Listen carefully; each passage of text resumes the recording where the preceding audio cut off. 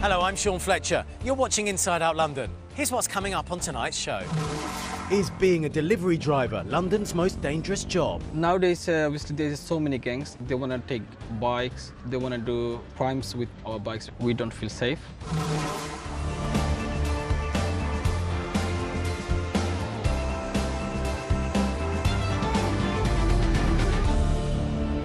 We've all got used to having food delivered to our doorsteps at all hours of the day and night. But spare a thought for the delivery riders, because they're frequently becoming the target of armed bike and moped gangs who attempt to steal their delivery vehicles to use them to commit further crimes. To reveal just how dangerous it can be out there, we armed some of those riders with cameras. Chris Rogers has the story, and I should warn you, you may find parts of this report disturbing.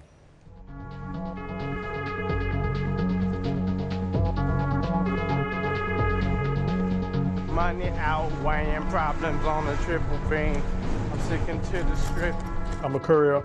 I'm working in London and I keep being attacked and I keep being followed and intimidated by moped thieves. Omar Margin is one of thousands of couriers delivering food and goods to Londoners every day. It's getting to the point where I'm seeing the thieves more than I'm seeing the police, so I'm feeling really threatened. He's delivering in Shepherd's Bush, but Omar's job makes him a prime target for gangs who want to steal his bike to carry out their crimes.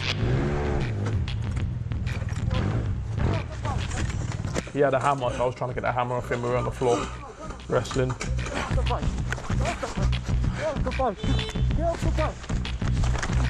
Now, as he's distracting me, the other guy's on my bike. Oh, I see. So he's just beating you up to distract you from the other guy trying to take your bike. Yeah, but then I got him off the bike and I'm like literally clinging onto him. I don't know what I was thinking.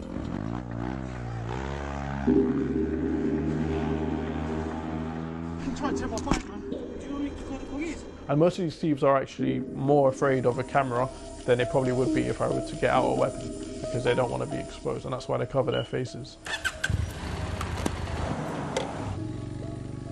So just how dangerous is it to deliver food to your door?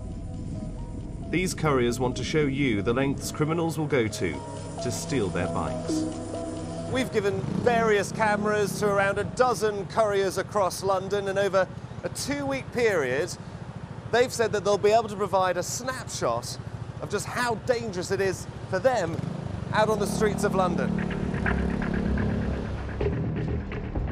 Our food delivery drivers are all freelancers, among around 3,000 in London, working in a business that's booming. But the moped crime business is also booming. They say they've been targeted for their bikes daily, and they've had enough. Nowadays, obviously, there's so many gangs, even youngsters to oldest, all are like, they want to take bikes. Emon delivers across East London. He's heading out to work from Upton Park. 2 minutes into his journey, he's asked for directions by a youth. But this is no ordinary passerby. Straight down, there is station, yeah? Watch as Emon is distracted. A station? Sorry? This way. Oh, the other way? Other youths come out from nowhere and begin to circle him. They've tried to kick and punch Emon off his bike. They tried to attack me now. What they said, they give me your bike. The gang are not giving up.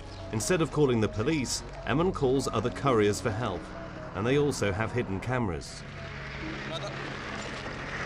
Look, they are running, thieves. They try to take our bike. They corner the gang. He want to take my bike, innit? They never met it. And the standoff doesn't last long. It's happen every week, every time. You okay? Yeah, just You're shaking, aren't you? Get away! Get away! Even when they are off shift, couriers are not safe. Gangs are brazen enough to take their bikes right outside their home. obviously we are not millionaire or billionaire, you know what I mean? So obviously we don't want to lose our moped. Isn't it risky trying to get a bike back off a gang? It is risky, but we have to take, because if you don't find our bike, we can't work next 2-3 weeks or 4 weeks, maybe 1 month. We're up to. And it seems they will do anything to protect each other and their bikes. Oh, this guy's having his bike stolen. This thief appears to be armed with a large knife. But having been disturbed, they make a run for it. The dangers for couriers hit headlines last year when 17-year-old Derek John from Croydon attacked 6 moped riders with acid in the space of 90 minutes. Jabed was one of his victims. I was just hopeless and sitting down here, I was just started crying. I didn't know what to do. I mean, in that situation, I never had any experience. Only I feel like I need to put something cold to make it cold. Then I just texted to my fellow colleagues in that group, WhatsApp group, and all of them, they arrived. And at the same time, the police turned up as well. And they put a lot of water on my face. Derek John was caught when he crashed one of the stolen mopeds into a lorry. He was jailed for 10.5 years. His accomplice has never been found. With the motorbike, I'm really scared now. But now I give up. I give up the job. In Bethnal Green, Emmons arrived at work, and his first job takes him to a dangerous estate in East London. I don't want to go there because it's very dangerous, but I don't have any choice. This is the postcard. Are you going to take the job? Yeah, I have to. I don't have any choice because it's not busy time, summertime, and don't have enough money to survive, so I have to take it. Emmon works from a network of kitchens that deliver orders from a variety of menus to your door. You've got 1 mile off on foot, 1 mile off on foot. Stand by, stand by. The Met are also filming their scrapes with moped gangs. They say they are protecting victims like couriers with powers that allow tactics during high-speed pursuits, such as knocking the criminal off their moped. I generally believe that we've now turned the corner. If you look at the recent crime statistics year on year, we've had significant reductions. It's 27% reduction on the previous time if you compare with last year. So actually, I do think we're making significant inroads into this. But on average, London gangs steal and burgle more than 60 times a day, using stolen mopeds for quick getaways and anonymity. Couriers say nothing has changed for them. I want to get a closer look at the gangs Emmon fears. We're following him on his job into a gang hotspot. For the second time in a shift, Emmon is approached.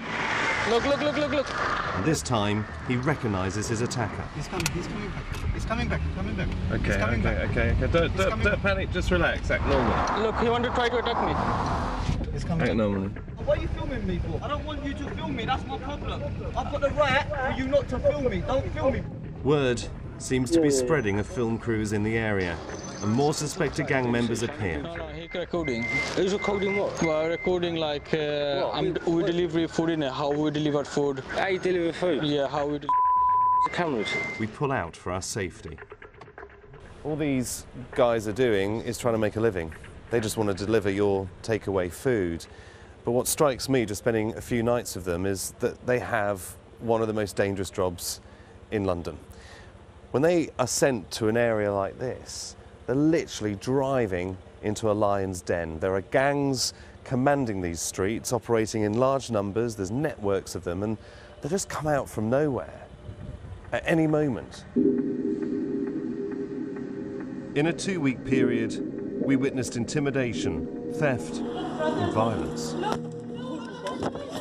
That's become the norm for many of London's couriers. Every time when come delivery from this building, 2 driver for 1 delivery.